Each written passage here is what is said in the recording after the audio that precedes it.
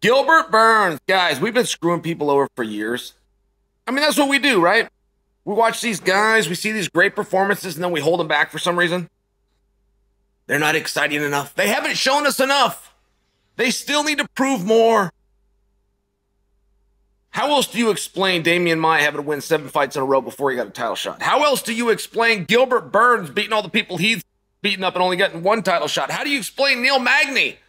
What, was he on a 7-fight streak as well? Matt Brown, another 7-fight streak? So we like to screw guys. We like to hold them back. We like to say they need to do more. But if we were to do that, and I know it's what we want to do, I know our evil side comes through, and if we can screw a guy, we will. If we're going to do that with Gilbert Burns right now, how are we going to do it? How are we going to do it? We're not going to give him the title shot, right? We're going to come halfway. We're going to come right up to the line. We're going to go on the internet. We're going to go on the underground forum. We're going to go on our social media. We're going to say how great he looked. We might even call for an of the night bonus, but we're not going to demand that he gets a title shot. So, since we're going to screw him, how are we going to do it? We need 2 things. If we're not going to give Burns the title shot, we need somebody for the title shot, and we need somebody for Burns to fight. Now, Burns has come out as recently as 10 seconds ago and said he wants to fight Colby Covington. Our understanding is that Colby and Chimaev are reserved for each other, but then we've got some other news that Chimaev is going to go up to 185 pounds, which happens to be an idea that I support.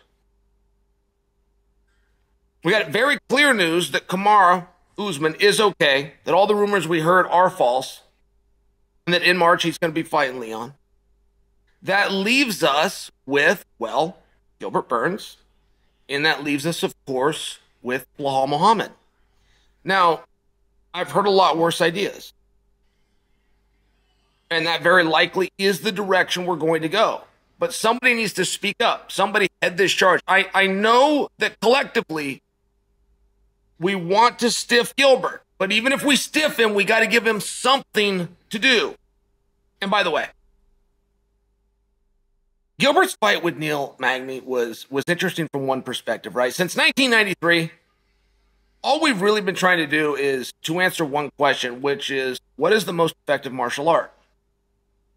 Is it striking? Is it grappling? We thought we had that handled. Well, once you get to the ground, what's the best things to do? Let me give you an example. A lot of people have said, if you're in the guard, always pass the guard. Frank Shamrock, who became a world champion, who was a perennial voice in this, said don't pass guard. Get in guard and then pound. It's very difficult for any of us to disagree with Frank Shamrock. Now, there are ways that you can do it, such as 2 more decades of data to look to. So tonight you saw Gilbert trying to pass, and it was as good a passing as I've ever seen. He was faking out his opponent. He was looking like everything was going left to come to the right. He'd come to the right, go to the left, to go to the left, to come back to the right. And then when he gets to a mount, generally that's where you would want to pound. He locked in an arm triangle. Then when he went to pass the arm triangle, he only cleared halfway. Left one leg in the middle, straightened it out to push his opponent away so he didn't run into the fence. It was a very technical position. He deserves a lot of credit. He deserves an of the night bonus. I think we're going to get him an of the night bonus, but I know we're going to stiff him on what he really wants, which is the world title fight and or a mega fight with Colby Covington. So if we're going to screw him and we need to do it collectively, we got to know 2 things. Who is in fact going to fight for the championship? And who should we have Gilbert fight in the meanwhile?